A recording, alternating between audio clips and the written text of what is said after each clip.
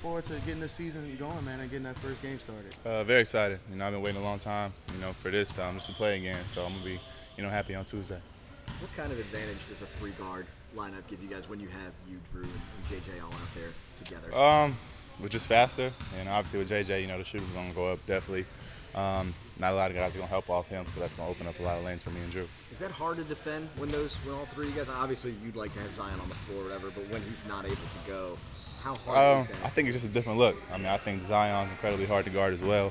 JJ is more obviously on the perimeter, running off a screen, so it's just a different dynamic. I guess is it a disappointment knowing you're going into the season and Zion won't be available for that first game? I mean, we definitely wanted him, but there's nothing we can do. You know, we got to just hold the fort down until you get back. What do you think it does for the fan base, too, the excitement that came with Zion? I mean, he's still on the team. It's not like he's missing the whole season. He's going to be out a couple games, but he'll be back strong. What have your thoughts on Favors been during this preseason? He hasn't played a whole lot in preseason games. We just haven't seen him. How have you kind of seen him mesh into this tempo? I'm not worried about it. I mean, he knows how to play basketball. He's a great vet in this game. So, you know, I think as long as he's healthy, he's going to be ready to go. And I guess it's going to be a little bit different look for B.I. starting at the 4. I guess you've seen that some in L.A. with him. So I guess how do you think he's going to adjust to playing that He'll be fine. I think we just got to focus on rebounding a little bit more. But offensively, I mean, I don't know any fours that can guard him. So that'll be good for us. What is that lineup like when you guys have three guards out there with JJ and Drew and Lonzo? I mean, how dynamic is that perimeter attack? Well, we have a lot of different variations. All the guys can shoot the basketballs. All the guys can create for each other. So I think you get a good look at everybody on the wing and people creating for each other to get some good shots outside the arc and inside. Is it a different mindset for you when you go out there and you play the 4 and you're starting with that group and compared to playing the 3? I don't think it's a different mindset. I think this is pretty much the same mindset, just attacking my defender, creating for others on the basketball floor, just trying to figure out what position I can be in to make a difference on the basketball floor, just being at a different position, but just moving the same without the basketball and with the basketball. Do you think playing at that spot is going to give you an opportunity to get some matchups that you can take advantage of playing 4s rather than 3s?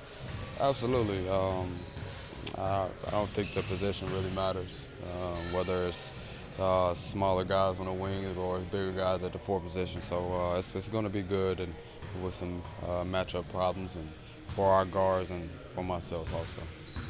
What's the biggest challenge of playing 4? Is it just, you know, getting rebounds, defensive end? I mean, what would you kind of say is the hardest part of that adjustment? Just the knack to continue to be on the boards. I think I have a habit of veering off a little bit early, just trying to be on the boards a little bit early, trying to get into my man so I can box out and grab the boards and being able to push. I think that the good side from that is me being able to push the pace after I grab the board, and it starts our offense a little bit early. How ready are you for the regular season to start? You've been playing games that count. I'm ready. I think this is what we work all summer for. Granted, I only had a month to work out due to my injury, but this is what we've been waiting for, to compete against someone else, being that we've been competing and beating up on each other every single day. So it's going to be fun to get out and try to compete against someone else. And I guess the date's coming up for your extension deadline. We asked you about it before, but I guess if it doesn't happen, is that something you're going to use as motivation going into the season, or is that something you're not thinking about at all? That's something that handles itself. I put the work in. I continue to just show myself on the basketball floor, inside the gym, outside the gym, away from the gym, showing that I have good character and whatever else for the organization. So my job is to play basketball, and if someone sees something in me that they really, really liked, and that's so good. Have they given you, the team, have they given you any indication either way what they're thinking, or are they kind of? Me and Griff talk. Me and my agent talk. We have good conversations.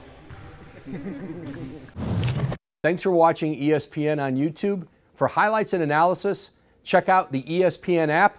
And for live streaming and premium content, check out ESPN+.